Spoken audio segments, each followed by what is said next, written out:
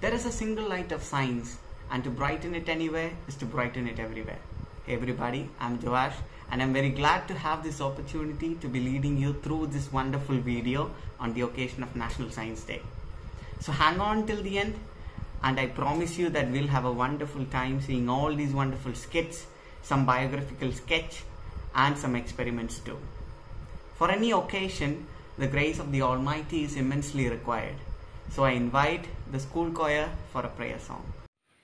Shepherd of my soul, I give you full control. Wherever you may lead, I will follow. I've made the choice to listen to your voice. Wherever you may lead, I will go.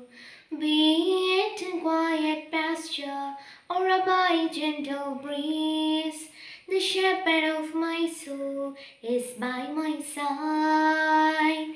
Should I face a mighty mountain or a valley dark and deep, the shepherd of my soul will be my guide.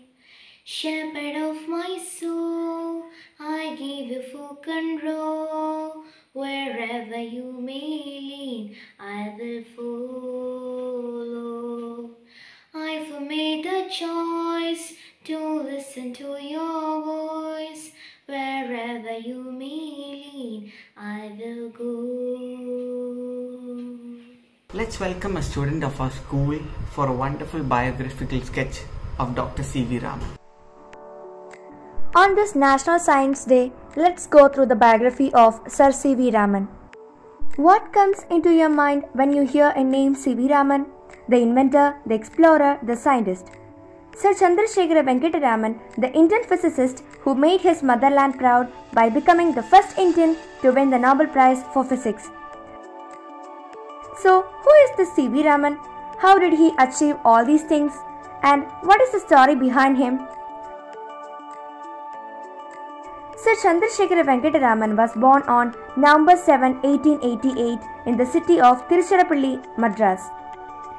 Raman's father was Chandrasekhar Ramanathan Iyer and his mother was Parvati Ammal. His father, initially a school teacher, and became a lecturer in mathematics and physics in Visakhapatnam. He played a brilliant mind even as a child and passed his matriculation examination when he was just 11. In 1903, aged just 14, Raman set out for the great city of Madras, now known as Chennai, to live in a hostel and begin a bachelor's degree at Presidency College. He topped the exams and won a gold medal. 3 years later, he earned his MA degree in 1907. He was deeply interested in science. He appeared for the Financial Civil Service examination at the insistence of his father. He topped the examination and went to Calcutta in 1907 to join the Indian Finance Department as Assistant Accountant General. Still, his heart was in scientific research and he began conducting research at the Indian Association for Cultivation of Science during his free time. His job was very hectic, yet he was so dedicated towards science that he often spent nights at research. In 1917, he got the opportunity to join the University of Calcutta as the first appellate professor of physics. Raman happily resigned from his government post to take up this position, though the new job paid much less than the previous one. Such was his dedication to science. Raman effect is a change in the wavelength of light that occurs when a light beam is reflected by molecules. During the late 1920s, he experimented on the scattering of light by observing the behavior of monochromatic light which penetrated transparent materials and fell on a spectrograph. This led to the discovery of what came to be known as Raman effect, which is presented at a meeting of scientists in 1928.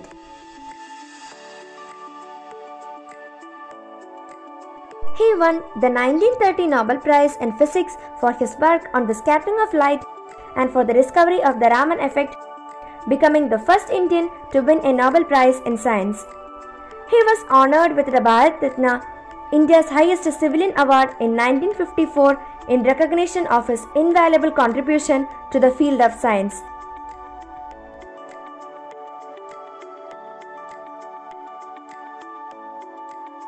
He was married on 6th May 1907 to Logasundari Ammal. They had two sons, Chandrasekhar and Radhakrishnan. Raman was very deeply interested in musical instruments such as veena, violin, mridangam and tabla. A few days before his 83rd birthday, Raman suffered a mild heart attack. But there was a quick recovery. He never dreamt of a life without work. He had told his doctor, "I wish to live a 100% active and fruitful life." Raman, a seeker of truth throughout his life, passed away on 21st of November 1970. That's all. Thank you. Students of class from 1st standard to 5th standard have created wonderful cute posters. Have a seat. Let's enjoy all these posters.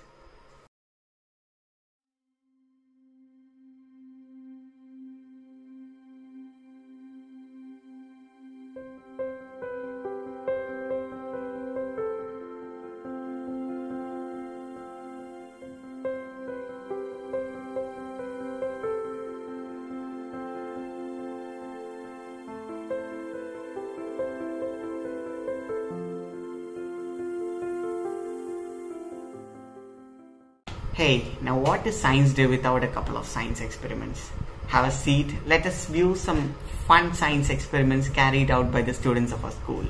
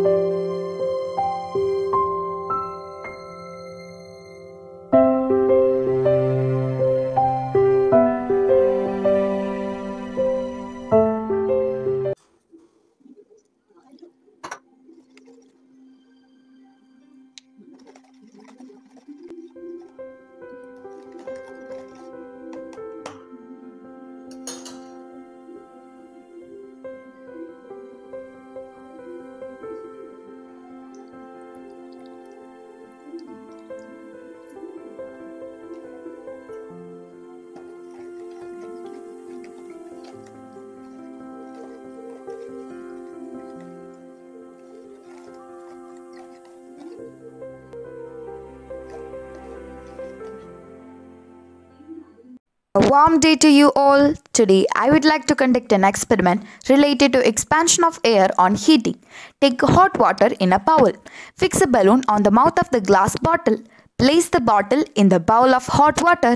We can see that the balloon inflates. This is because when we place glass bottle in hot water, the bottle and the air inside the bottle will get heated.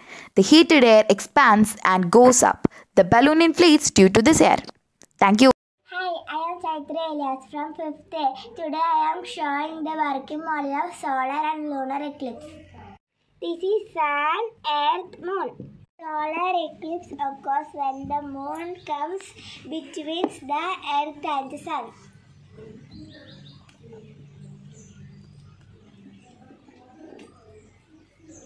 Lunar eclipse occurs when the Earth comes between Sun and Moon.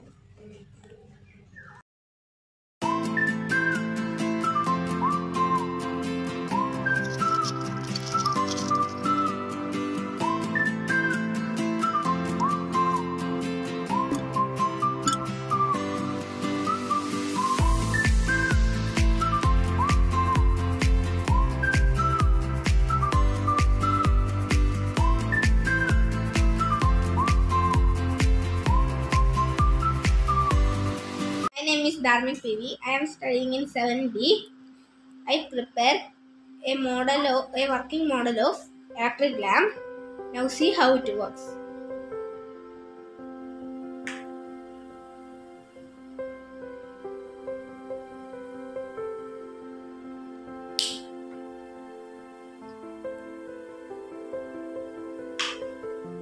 This is my electric lamp. Thank you.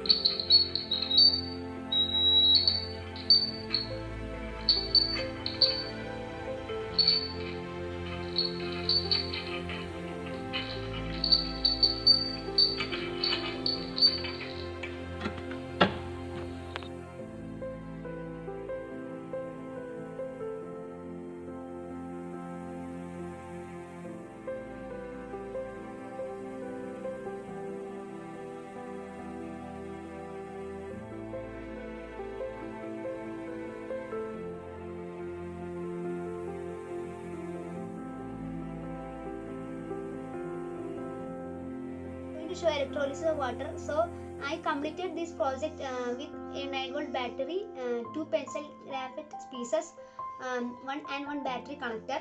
And when we connect the connector to the 9-volt battery, you can instantly see that the negative side is showing 2 times bubbles than the positive side, because the water's formula is H2O. So that's all. Thank you.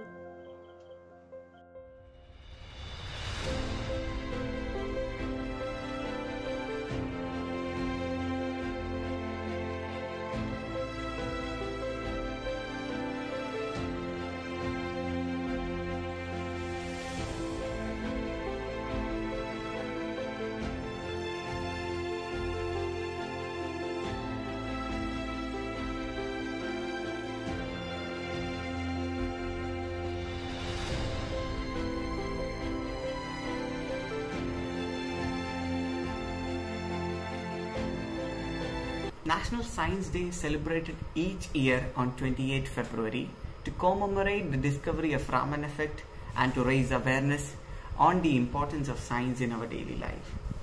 Government of India designated 28 February as National Science Day in 1986.